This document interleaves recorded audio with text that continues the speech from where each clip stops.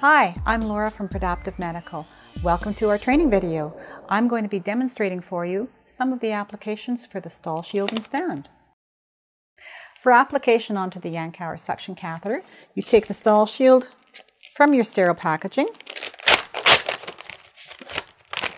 insert the Yankauer through the blue grommet up to the venturi port, and then suction as per your protocol. Between events, you simply can place the Yankauer down onto a surface. Both the tip and the handle stay clear of the surface and free of contaminants. In areas where the STAL Shield is going to be used a lot, you can save time and be more efficient by putting the STAL Shield preloaded onto the Yankauer in a bag and have it attached to your suction unit. Then you simply open the bag, take it out as a unit, and it's ready to go. For wound irrigation, you can apply the STAL Shield to your 60 cc syringe.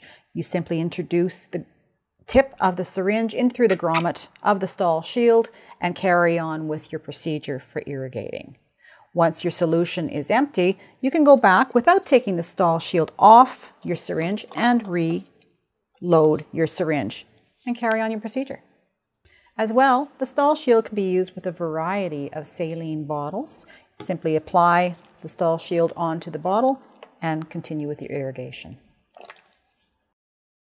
For INDs, the STAL Shield can also be applied to a scalpel. Take your scalpel, introduce it through the blue grommet, retract the sheath, carry on with your procedure. Once done, re-extend the protective sheath, remove the scalpel from the STAL Shield, and dispose of both safely. Removing an NG tube can be very messy. The STAL can help.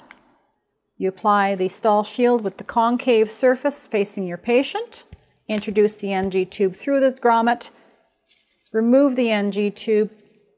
At the same time, the STAL Shield is scraping off any accumulated secretions.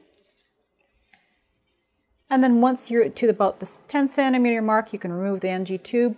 The STAL Shield actually prevents that whip splash effect that you have when you're removing that NG tube. For irrigation of Foley catheters, the STAL Shield can also be used with a syringe. Apply the syringe to the blue grommet of the STAL Shield and your Foley catheter onto the tip of the syringe. You have to ensure that there's a snug fit to the base of the syringe and the Foley catheter with the STAL Shield.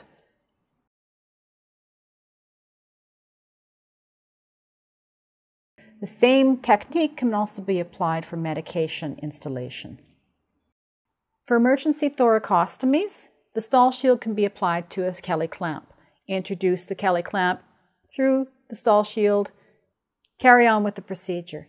Any blowback or spray is blocked by the STAL Shield. For emergency tracheostomies, the STAL Shield can also be applied to your scalpel as we showed you previously. For eye irrigation, simply introduce the luer nut of your IV tubing into the grommet of the STAL Shield, secure with a chevron of tape, and carry on your eye irrigation with your chosen solution. The STAL Shield can also be used for pericare.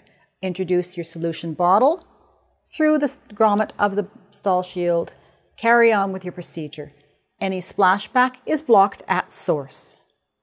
As you can see, the STAL Shield has many applications. It breaks the chain of infection transmission at the very first link.